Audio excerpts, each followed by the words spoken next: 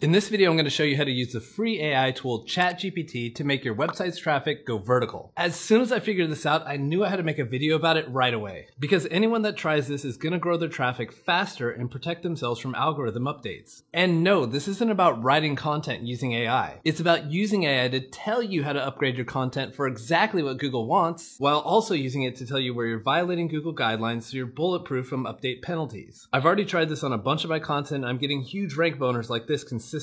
The insane thing about it is that it's free. It costs exactly $0 to do and requires absolutely no SEO expertise. A baby could do it. But real quick, before I explain the process, I'd like to give you an invite to my free SEO training masterclass. It goes over everything that I'm doing today in 2023 to get websites to the top of Google. Sign up by using the link in the pinned comment. Now back to the video. The first thing you need to do is create a free account at chat.openai.com. In case you've been living under the biggest rock ever to exist, ChatGPT is an AI chatbot that has completely disrupted search engine optimization since its release on November 30th. It reached 1 million visitors in less than a week, faster than any other software ever, and that's no surprise considering what you can do with it. We're going to train ChatGPT to think like Google. And once the AI fully understands exactly what Google's looking for, we're going to unleash it on your website to tell you exactly everything you need to do to make it Google perfect. To illustrate how this works, I'll be using an example. And since I know that most of you viewers are affiliate marketers, I'm going to demo how to do this for a website with affiliate review content. But really, you can do this with any kind of content. What you see here is Google's product review guidelines documentation, which tells you what they want to see when you write product review content. This second list of bullet points breaks down their specific criteria. They want you to evaluate the product from a user's perspective, demonstrate that you're knowledgeable about the products reviewed, provide evidence that you have experience with the product, share quantitative measurements, explain differences with competitors, compare against...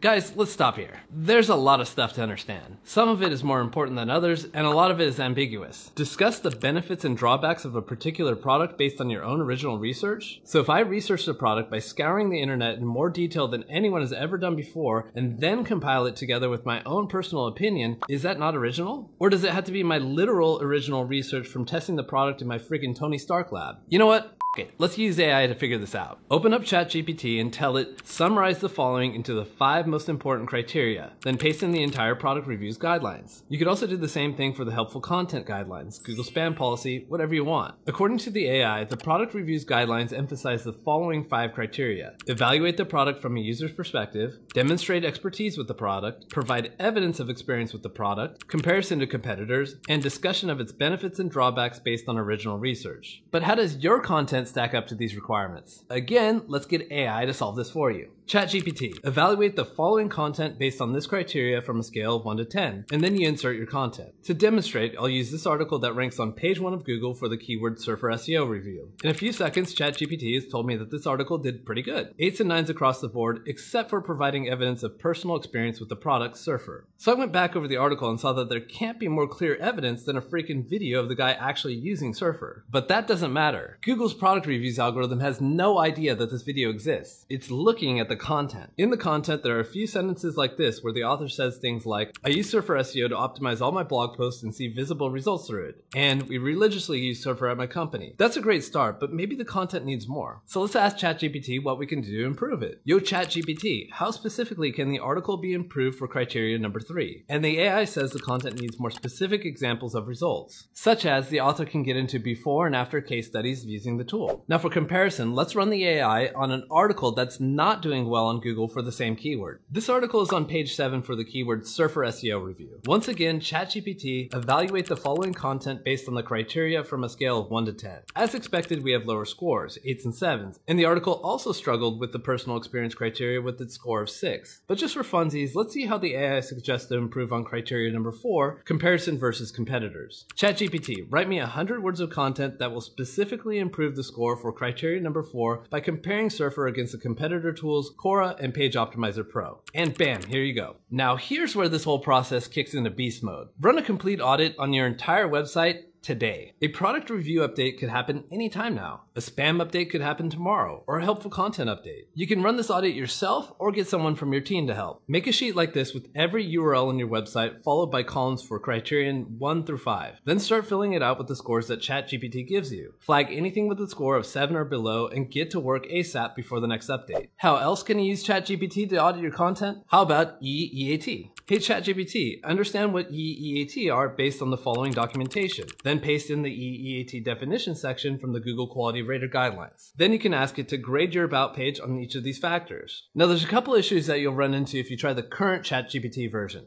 Here's what they are and here's our workarounds. Pitfall number 1, ChatGPT has a character limit. So if you paste in a long article, it'll complain that the message you submitted was too long. Please reload the conversation and submit something shorter. In this case, run the criteria check on half the article, then get your scores. Then you run on the second half of the article. You're going to take whatever number is higher in each category. Why does it work like this? Because if there's a criteria like showing evidence that you use the product, it's not like every paragraph in the entire article needs to show this. You just need to show it once. Pitfall number 2, ChatGPT has a limit on how much you can use it per day. Right now it's about 40 queries. Solution, make multiple accounts or buy the premium version. As said before, this ChatGPT audit can be used with any type of Google criteria that has a release notes. Just load the notes into the tool, use the AI to break it down into hard criteria, evaluate your content on that criteria, and subscribe for more videos just like this one.